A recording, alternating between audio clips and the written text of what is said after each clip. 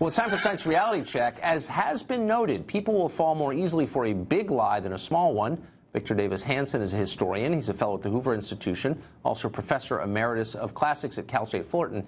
He says the entire Russia story we've been talking about for months is just such a big lie created by the Democratic Party with the help of a credulous media. Victor Davis Hanson joins us tonight. Professor, you're saying that this whole thing is just nonsense. Is that what you're saying? Yeah, I think you have to go to the origins and the causes, the methodology, and the objectives. I mean, this whole thing started during the nomination process when a never-Trump people commissioned a dossier by a retired British agent, the so-called Fusion Christopher Steele dossier that was pretty much ridiculous. Then it was passed on after Trump got the nomination to the Clinton campaign.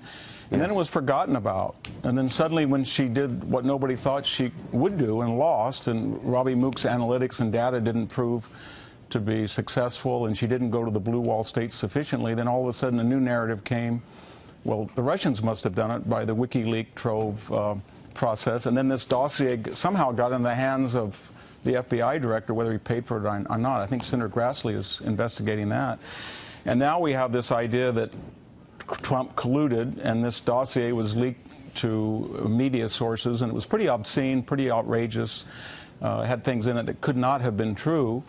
And where are we now? We've had the Director of National Intelligence, James Clapper, said that it didn't exist. We've had Senators Feinstein and Grassley say there was, FBI Director Comey said there was not an ongoing investigation. And then it was very unlikely because Donald Trump, he didn't dismantle Eastern European missile defense. He didn't go to Geneva and press a plastic red button. He didn't make fun of Romney for saying Russia was an existential enemy. He didn't have a hot mic exchange with the Russian president saying that he would be more flexible with the Russians after the election. So that entire reset appeasement of Russia came from the Clinton-Obama team, not Donald Trump. And now we're here, and it was very unlikely anyway, because he ran as a Jacksonian who was going to beef up U.S. defenses and get tough with our enemies or adversaries or rivals abroad. So it wouldn't be necessarily logical that Putin would want him to be president. Yet here we are.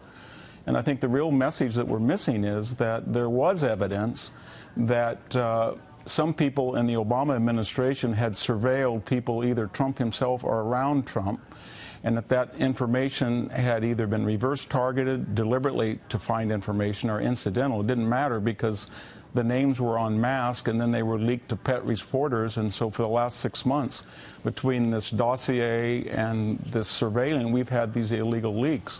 So if Special Investigator Mueller looks at the totality of the so-called Russian collusion surveillance story, I think we'll come to conclusions that we don't expect. What would how ironic would it be, though, if in the course of the investigation, and these investigations go in directions that you can't predict, no one can, that people got in trouble, because that happens with these things, and at the same time we discovered that at its core the story was just a lie. It was a nothing burger. There was nothing there. There was no collusion between Putin and Trump, but it still ended up really hurting or bringing down this administration. Is that possible? Yeah, I think it is. I mean, we've had a whole cadre of Washington and New York reporters have done nothing other than for 6 months using all of their tools at their disposal, their genius, their experience to prove that Donald Trump colluded with the Russians. They can't find anything. They haven't spent commiserate time to look at who was unmasking individuals, and that may come out from the House Intelligence Committee. But what we're seeing here, I don't want to be too dramatic, is sort of historically a slow-motion coup where you have a nexus of celebrities, academics, the Democratic and progressive parties, and then you have the media, and they feel that they can delegitimize a president with 1,000 nicks.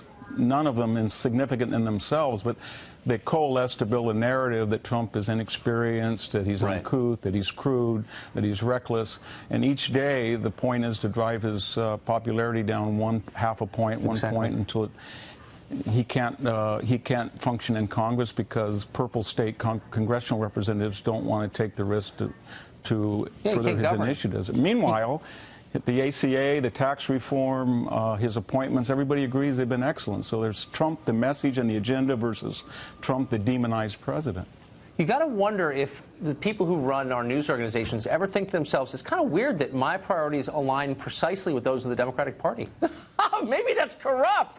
I think the Democratic Party is taking its cue from the media. When the media has a narrative, whether it's the use of profanity, the Democratic Party follows. Oh, of course. And they've been following the Trump story because the media has been generating it. That's for sure. Professor, I love talking to people with great memories, and you have one, and perspective. Thanks for joining us. Oh, I don't know about that. Thank you for having me, Tucker. Thank you.